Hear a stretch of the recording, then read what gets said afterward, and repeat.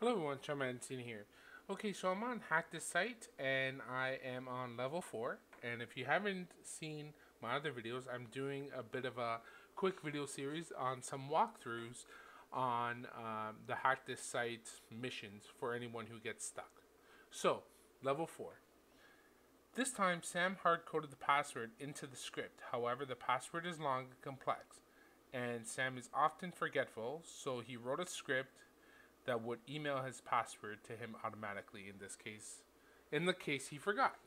Okay, so we have the form that we've been kind of used to now, password input box with submit, and now we have a send password to Sam.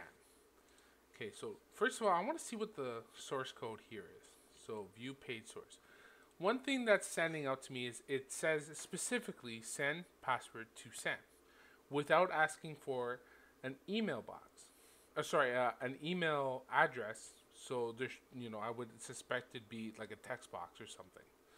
So what I want to see is if there's a specific method that he's using to send to his specific email. So let's do view page source.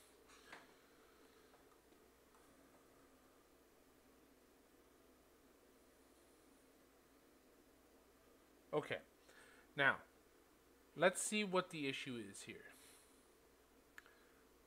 We have an action, so missions slash basic for level 4 PHP posting.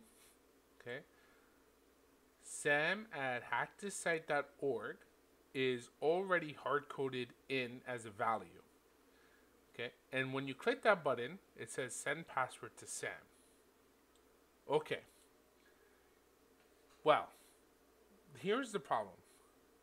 Without this being sanitized or sent maybe as a script in the backend server, it's actually in the HTML code.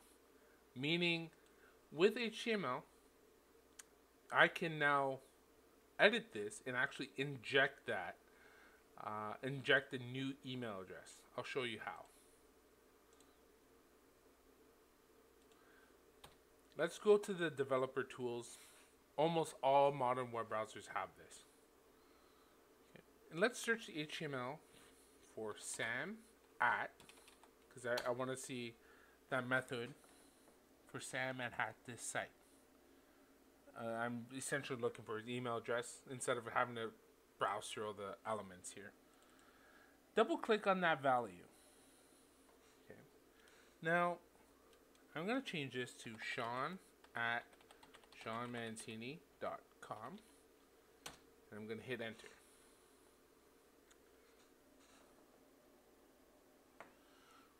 And now I'm going to click send password to Sam. Oh, pwnage. What happened here is that in HTML, you pretty much, there's no real server-side action. So HTML code is very much a descriptive language and nothing more. So I can actually, in my browser, edit a certain element and click, that particular button. And if it's in pure HTML, that is going to be posting an HTML string into PHP. Well, if I change it within the browser, the new string is going to be sent to PHP.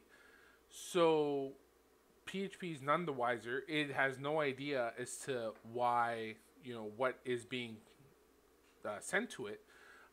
But now, without this string being sanitized or without it being hidden in some way, this is what allows us to exploit this.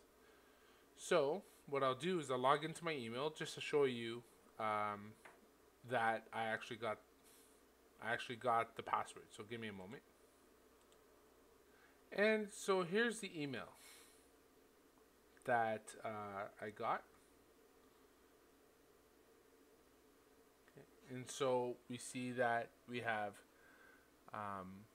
Sam at hack this site sent me an email with the password. So I can take that password, go back to the main page,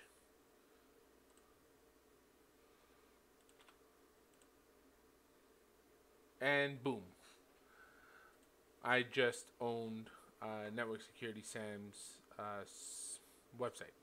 Now, this is almost like an HTML script injection where because the page is not correctly set up properly, I can inject my own strings into